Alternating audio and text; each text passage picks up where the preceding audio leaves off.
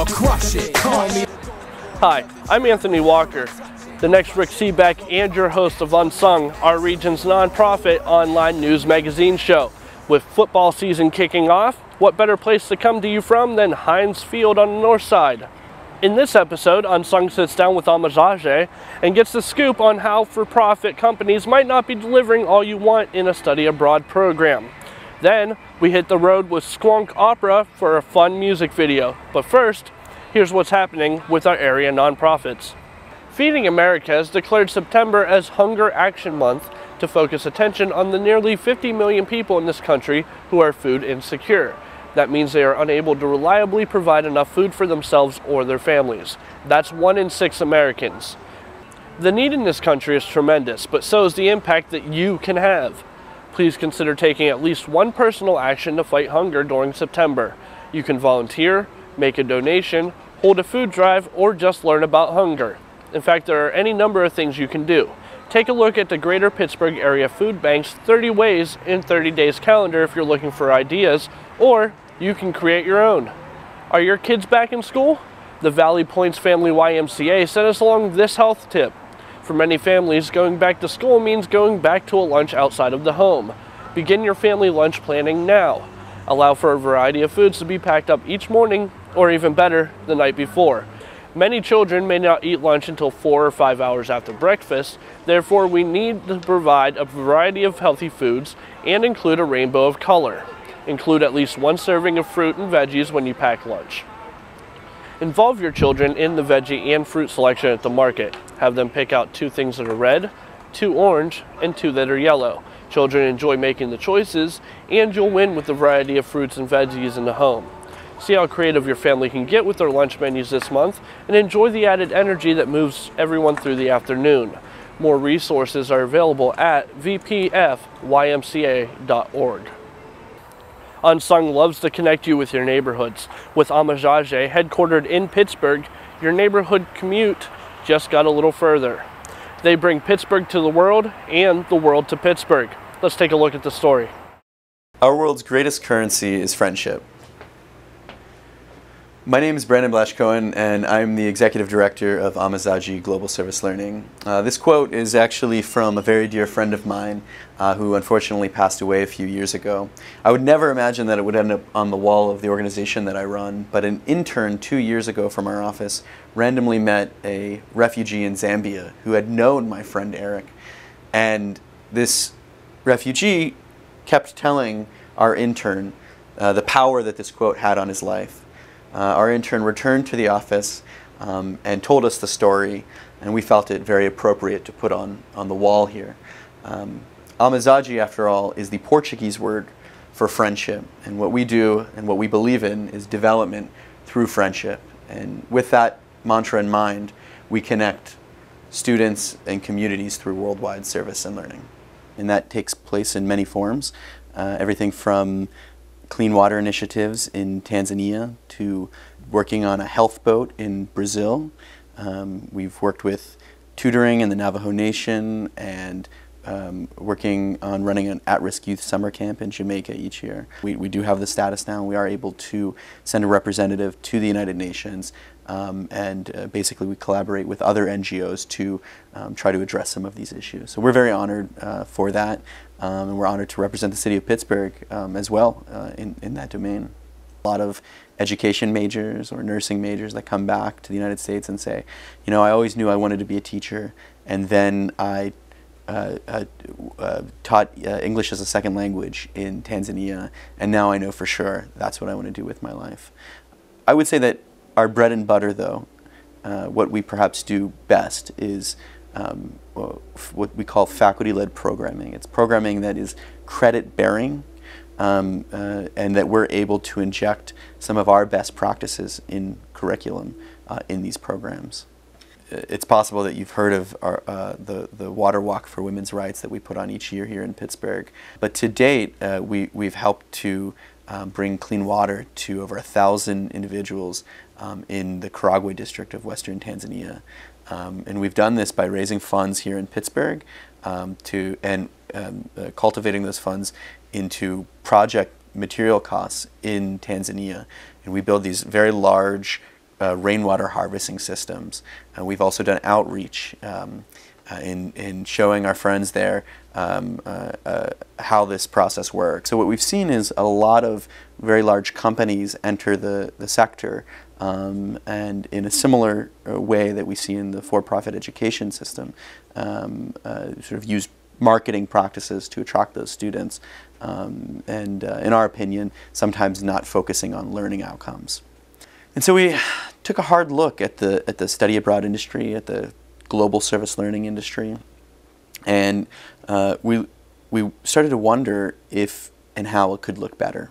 How could it actually be mutually empowering? What could we do to give or grant or enable better professional development opportunities for our friends in these communities? So we looked around at our sites, and we thought, wow, well, you know what? We already have a model for fair trade learning, and that model is in Jamaica, where we have a wonderful partnership with an organization that has a collective of house mothers.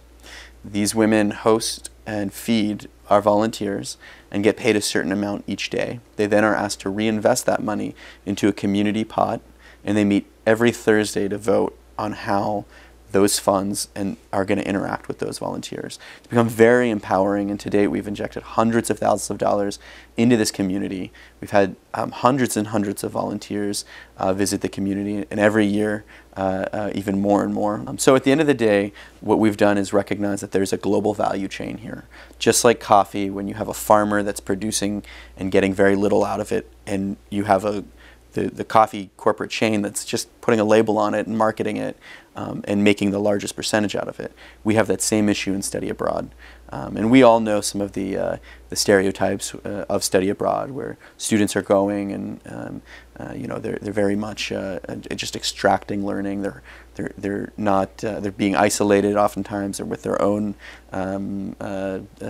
other fellow Americans. They're partying too much, and so fair trade learning is a way to sort of go beyond that and stay away from the predatory marketing, stay away from some of these same trends we've seen in the larger for-profit education industry, and really get to the grassroots of it and offer our partners the respect that they deserve. The first step in getting the word out on fair trade learning is having conversations in forums like this, right? So it's only been a year since we've created this idea, but we're really working to talk to administrators, talk to faculty, and talk to students about this idea and about the fact that they have the option to put pressure on their universities to focus on mutually empowering experiences. The best way to find out about us is to visit our website at www.amizade.org.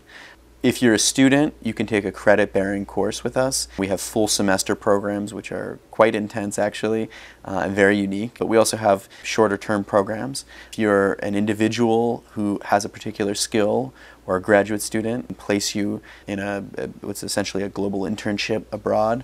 And if you are just a regular guy in the neighborhood who is interested in giving back and learning a little bit about another community and engaging in community-driven service, then we can organize programs for you, and we call those programs open group programs that most people can sign up for. Our communities are always looking for in-kind material donations, and pretty much anything goes from, we just had a large tent that we shipped to Jamaica, to pens and markers and coloring books.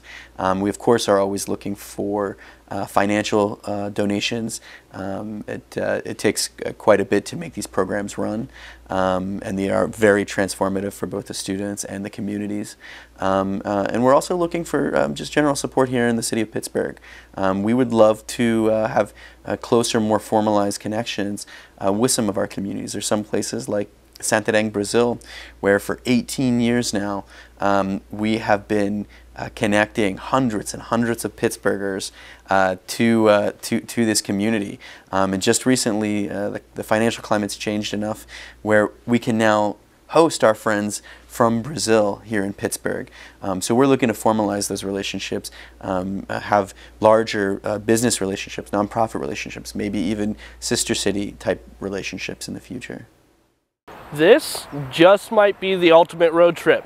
If you have not experienced Squonk Opera, get ready for a fun-filled mobile party.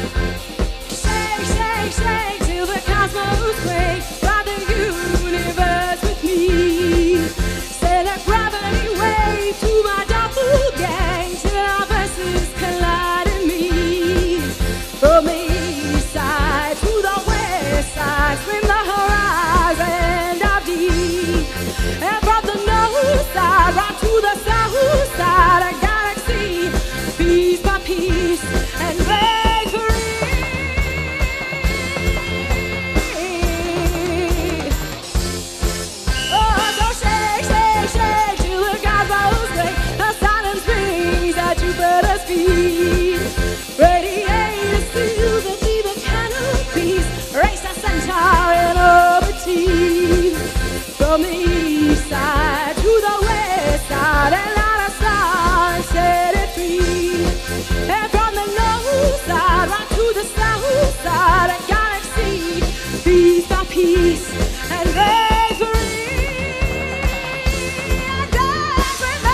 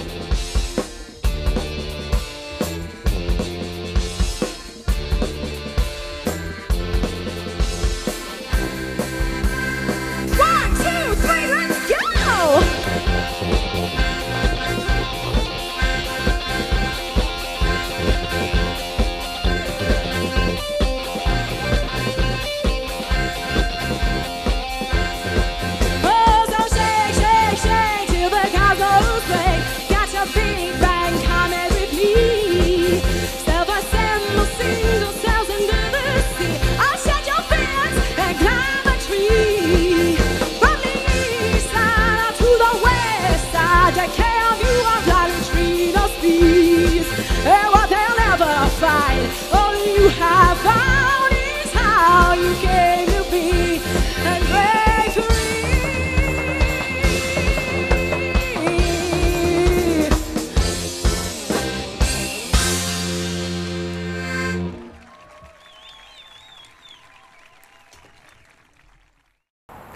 The Hoverla Ukrainian American Film Festival will take place on 4 Saturdays in October, beginning October 6th. At the Frick Fine Arts Auditorium in Oakland. The festival will introduce local residents to unique viewpoints and will showcase films with Ukrainian and Eastern European content from around the world that were never screened in the Pittsburgh area.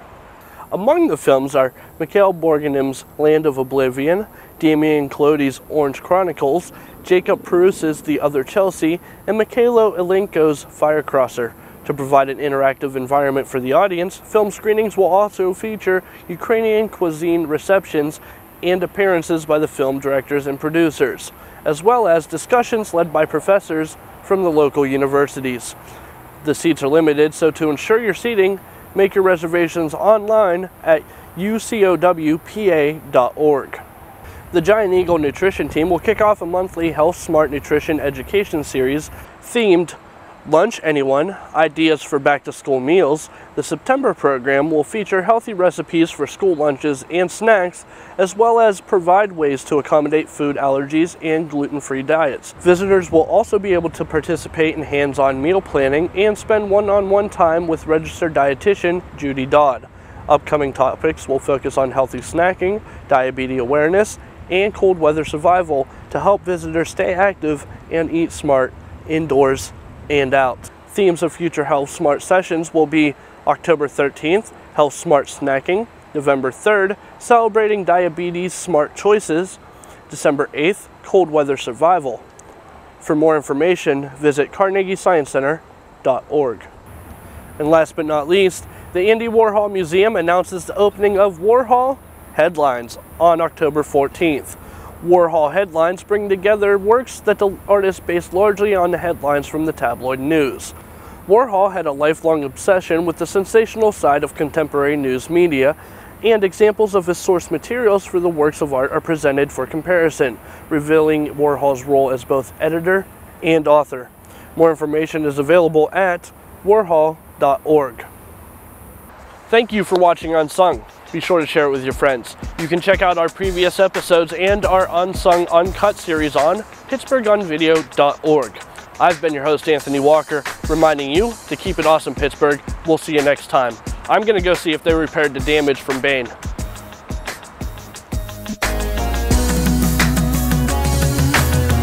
So I said I'ma crush it. Call me the golden boy cause it shine whenever I touch it. Don't rush it, the flow comes naturally. Actually, the whole hood after me.